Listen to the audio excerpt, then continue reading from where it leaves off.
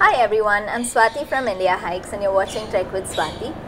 Today we're discussing a very important topic to do with high altitude trekking and health. We're talking about trekking with asthma. Lots of trekkers have been writing to me asking about whether they can trek with asthma. They're all worried about going to the Himalayas and what precautionary measures they should take. So I thought, why not bring an expert on the show and have them answer this question for us. So today I have Dr Sreelakshmi Thirumoorthy with us. She has been a practicing doctor for many years in Bangalore and she's also a high altitude trekker herself. So she's done lots of treks in the Himalayas, the Kashmir Great Lakes trek, the Chadar trek, Kedar Kantha, the Annapurna circuit. So she's done lots of treks, so she knows what she's talking about. Thank you, Dr. Lakshmi, for joining us. Thank you, Swathi. Let's dive right into the topic. Lots of trekkers have been writing to us off late saying they have very mild asthma. In fact, several of them have had asthmatic attacks in the past and they don't really have it anymore. But what about these mild cases of asthma? Do you think they can trek in the Himalayas? Yes, definitely, Swathi. I think those with mild asthma can definitely take up a Himalayan trek. A mild asthma would be either occasional symptoms or less than 2 attacks a week. So with the right precautions, I would definitely say that they can go for an easy to moderate Himalayan trek. Dayara Bugyal would be a great first choice. It's a 5-day trek, so they can see how they fare on an easy to moderate trek and then look at attempting some of the higher altitude ones. Okay, that's actually very encouraging to hear. Tell me, during your years at Indiahikes and even on your treks, have you seen anybody trekking with asthma? Have you trekked with them? Yes, one of my friends who joined us for the Annapurna circuit trek, he is an asthmatic and he didn't have any attacks on the trek. With the right precautions, he prepared also really well. And with the right precautions, he was able to complete the trek successfully with us. So here I must ask you, Dr. Sri, lots of trekkers do work on their fitness. Almost all Indiahikes trekkers have this very active fitness routine before they go on a Himalayan trek. We advise them to go running and cover around 5 kilometers in 40 minutes, and most of them do this for around 45 days before their trek. So in addition to this kind of fitness prepping, would you recommend any other kind of prepping up if people have asthma? For those with asthma, running is a really good form of exercise.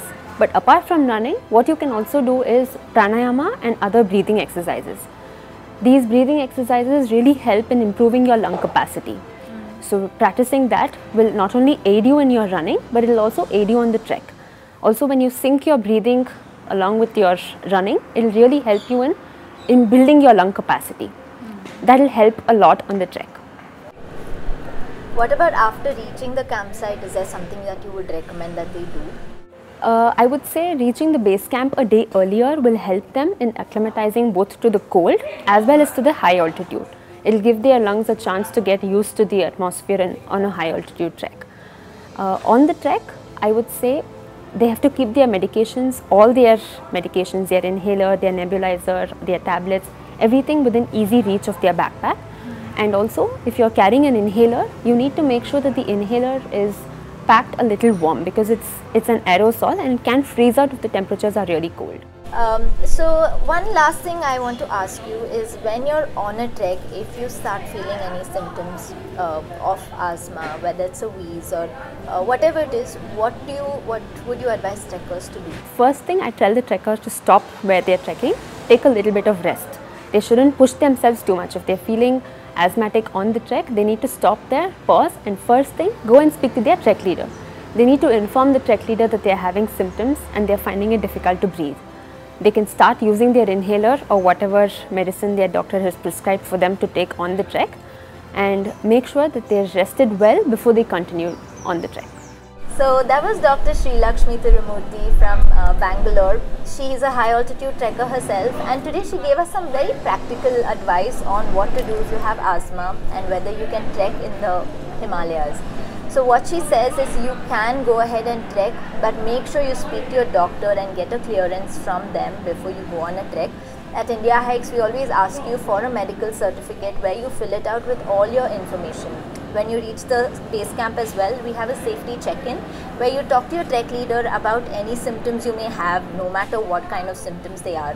So you better talk to your trek leader about it, keep them informed, and even on the trek, if you have any symptoms, you can talk to our trek leaders. They're all very well trained and they have ability to manage any kind of medical situation in the mountains. So with that, I'm going to say goodbye here. If you have any doubts, please drop in a comment. This is an important topic and it's important that you're well informed. I'll have Dr. Sreelakshmi help us with responding to the comments. If you have any other doubts, you could even write to me on tws@indiahikes.com and I'll get back to you. Make sure you hit subscribe and the bell icon next to it, because we have a lot more content about trekking and health on AMS, on HAPE, on HACE. So make sure you take a look at those and go to the mountains as a well-informed trekker. We'll be back again soon. Thank you for joining us.